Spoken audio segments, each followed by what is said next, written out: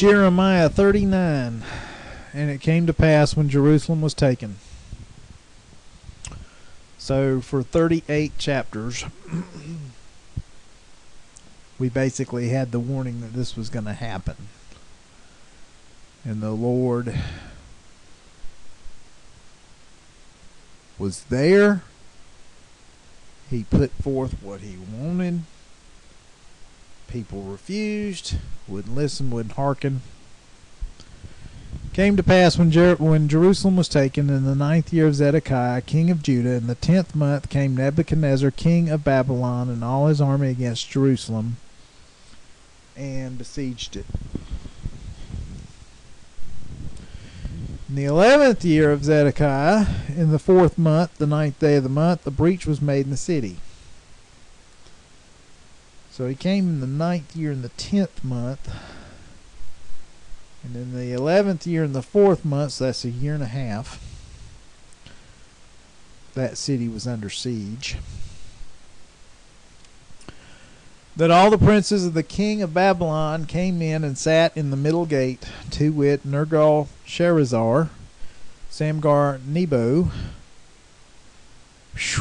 Sarsakim, Rabsaris, Nergal-Sharezer, Rabmag, with all the rest of the princes of the king of Babylon. And it came to pass that when Zedekiah the king of Judah and all the men of war saw them, that they fled and went forth out of the city by night, by way of the king's garden, through the gate, betwixt the two walls, and he went out toward the Arabah. But the army of the Chaldeans pursued after them, and overtook Zedekiah in the plains of Jericho. When they had taken him, they brought him up to Nebuchadnezzar, king of Babylon, to Riblah in the land of Hamath, and he gave judgment upon him. Then the king of Babylon slew the sons of Zedekiah in Riblah before his eyes. Also the king of Babylon slew all the nobles of Judah. Now, if we go back just one chapter, Jeremiah was pleading with him to surrender. A chapter later, he gets to watch his sons be killed. And all the nobles of Judah. Moreover, he put out Zedekiah's eyes and bound him in fetters to carry him to Babylon. So the last thing he saw was his kids and his nobles being put to death, because he was worried about what the Jews would do to him.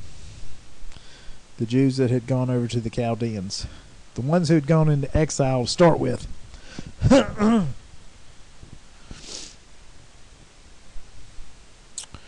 And the Chaldeans burned the king's house and the houses of the people with fire, and brake down the walls of Jerusalem.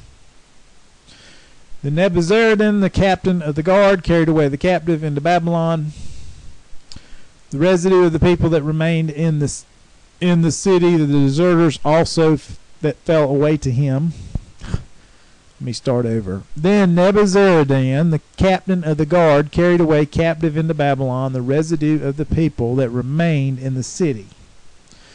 The deserters also that fell away to him, and the residue of the people that remained.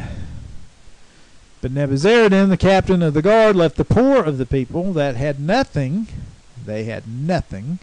in the land of Judah, and gave them vineyards and fields at the same time. Now Nebuchadnezzar, king of Babylon, gave charge concerning Jeremiah to Nebuzaradan, the captain of the guard, saying, Take him, and look well to him, and do him no harm, but do unto him even as he shall say unto thee. So, isn't it interesting? The king watched his children be killed, his nobles, got his eyes put out, went to Babylon, and Jeremiah, who they were trying to shut up because he was giving God's message, is the one who made it through this time. So Nebuzaradan, the captain of the guard, sent Nebuchadnezzar Rabsaris and Nergal-Sharezer, Rabmag, and all the chief officers of the king of Babylon. They sent and took Jeremiah out of the court of the guard and committed him unto Gedaliah, son of Ahikam, the son of Shaphan, that he should carry him home. So he dwelt among the people. Now the word of Jehovah came unto Jeremiah while he was shut up in the court of the guard, saying, Go and speak to Ebed-melech the Ethiopian, saying, Thus saith Jehovah of hosts, the God of Israel, Behold, I will bring my words upon this city for evil and not for good, and they shall be accomplished before thee in that day. But I will deliver thee in that day, saith Jehovah, and thou shalt be given into the hand of the men of whom thou shalt not be given into the hand of the men of whom thou art afraid. For I will surely save thee, and thou shalt not fall by the sword, but thy life shall be for a prey unto thee, because thou hast put thy trust in me, saith Jehovah. So if you trust in men, you trust in things not of God, you die. You trust in the Lord, you have a relationship with him, you live. It's your choice. It's your choice. Ebed-melech's the one who pulled him out of the well. He went to the king and said, Hey, these men have done wrong. So there was some risk in doing that, but the Lord honored that, and he kept his life as well.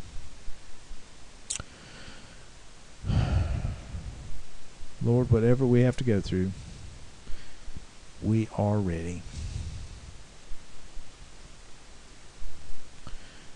Jonah prophesied.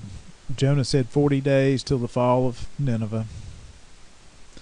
That fall never happened. They repented. Isaiah, first 39 chapters,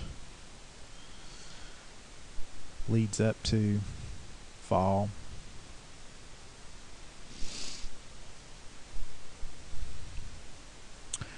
Jeremiah, first 39 chapters, leads up to the fall that did happen. Fall of Jerusalem. And Lord, this world is going to fall. This fallen world is going to be remade. You are going to come and establish your rule. And we long for that, Lord. We long for you to come, establish your rule, to put forth your ways, and enjoy,